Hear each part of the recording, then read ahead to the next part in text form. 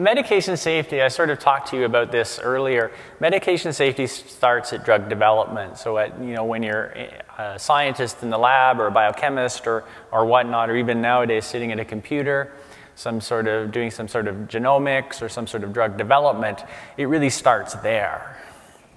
And it never really finishes it.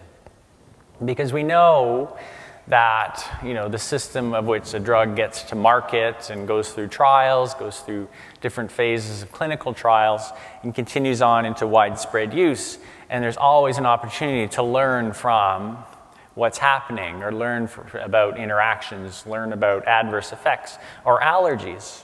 And some of these don't manifest themselves until many years into treatment, so 10 to 20 years.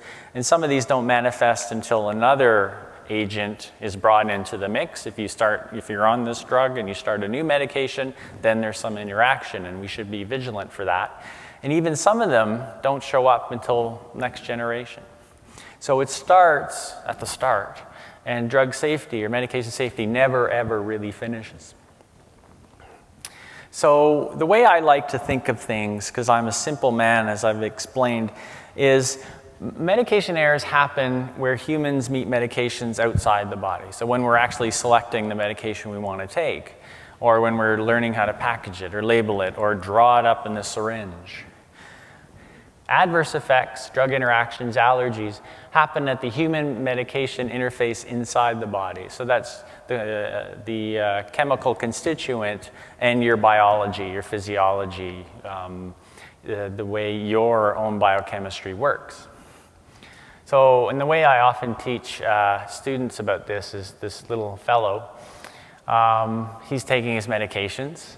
It's not sort of the most appropriate way to take medications, and I certainly wouldn't counsel that, and he probably could benefit from some sort of compliance packaging or something like that. So this is our fellow taking some medication, and medication errors, like the one he's exhibiting here, happens outside. All our things like allergies, adverse drug reactions, drug disease interactions happen on the inside. And the cool thing, or the interesting thing, or the useful thing about learning about the whole spectrum is that if you know of something that happens on the inside, you can design some sort of procedure or design some sort of system that prevents it from happening again, or does it the best from happening again. And as Peter mentioned earlier, as we've mentioned earlier a few times, if you know of an allergy in a person, ideally you can set up your systems, your medication or your national medication chart or your pharmacy checking software, so that when that person is about to get exposed to that drug again, or is prescribed that drug or a similar component, the system kicks in and flags you or stops it or prevents it from happening. So same thing with drug disease interactions or drug-drug interactions. If you're on warfarin and you get prescribed an antibiotic, you can set up a system that antibiotic plus warfarin flags, get your INR checked more frequently, or consider some other process improvement. And we know that prevention is cheaper, it's more effective than treatment. And so if our fellow, for instance, develops a drug-drug interaction, you can set up a system to reduce the likelihood of re-exposure, some sort of re-exposure prevention system. And then in my mind, any subsequent re-exposure should be considered a medication error. So that's back in from the ADR side, back into the medication error side. So if you know someone has an allergy, like the first time, okay, you didn't know, okay, it's an atypical reaction or some sort of allergy or some sort of interaction. But now you can set up these systems to prevent that. And once you know that happens, if it happens again, that's the medication error that hopefully you can design out of the process. So you need programs that do all of this from the start to the finish, from the medication error incident problem that sort of ICMP Canada works on, to the adverse drug interaction, allergy or drug disease interaction, or whatever other inside the body interactions that happen. And you need these programs to talk to one another because they can inform one another. A number of countries do not do this well. Canada does not do this well.